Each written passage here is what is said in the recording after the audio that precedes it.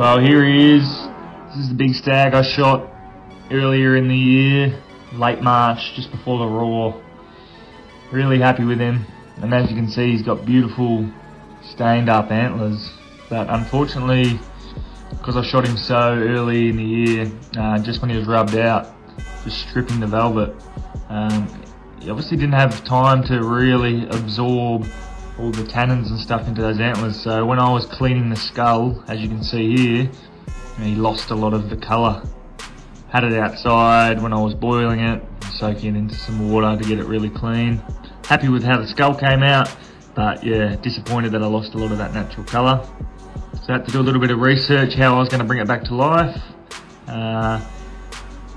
I know a few guys use like a varnish. I contemplated using actual trees and dirt and stuff to get a real natural colour, but after doing some reading online, ended up settling on this stuff, which is called Potassium Permanganate, KMN04.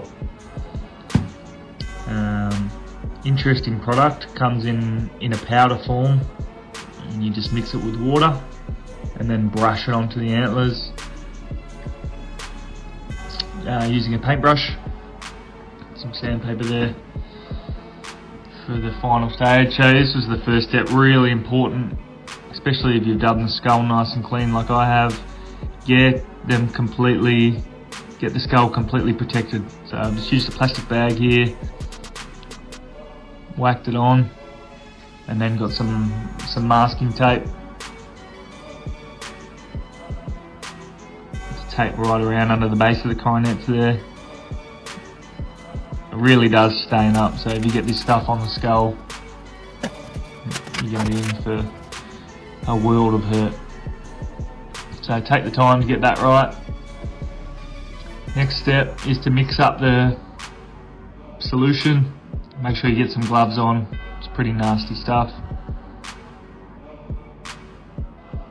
Actually, I don't know how nasty it is, but it stains, so even if you get it on your hands, you're going to end up with brown hands.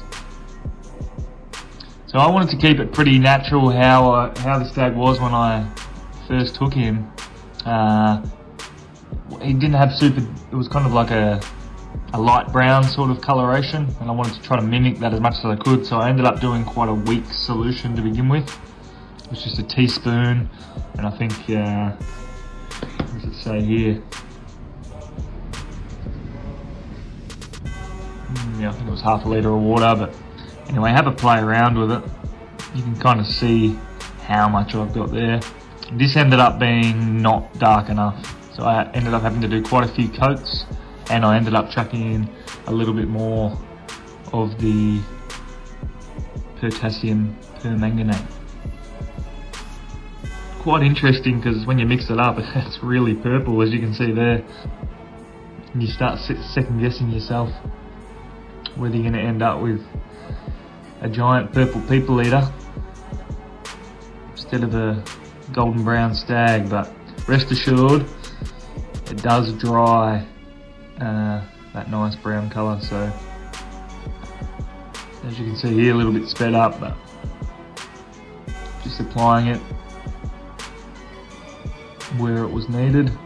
As you can see there, as it starts to tack off, you can already see it going that nice coffee colour, but not quite enough. So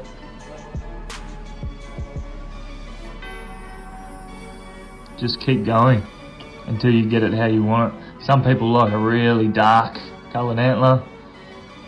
I would suggest that you probably don't go the whole hog straight away. It's a little bit time consuming, but you don't want to take it too far, because then you can't take it back. So just layer it up. I found it quite therapeutic.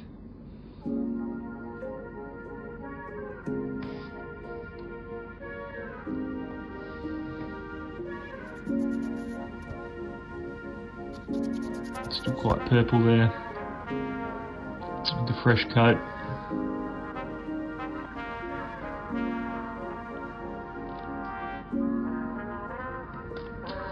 It's getting much closer to how I wanted it, but still not quite enough. So I decided to give it one last coat.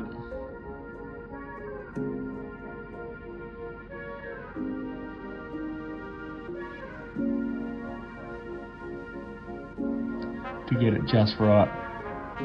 As you can see there, it's come up nice and dark.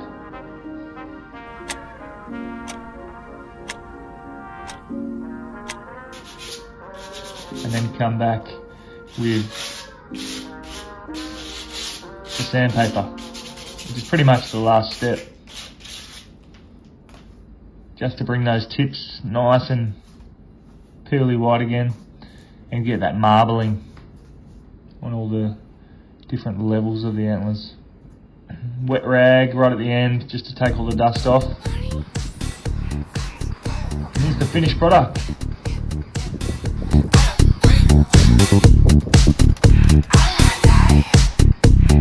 Cry.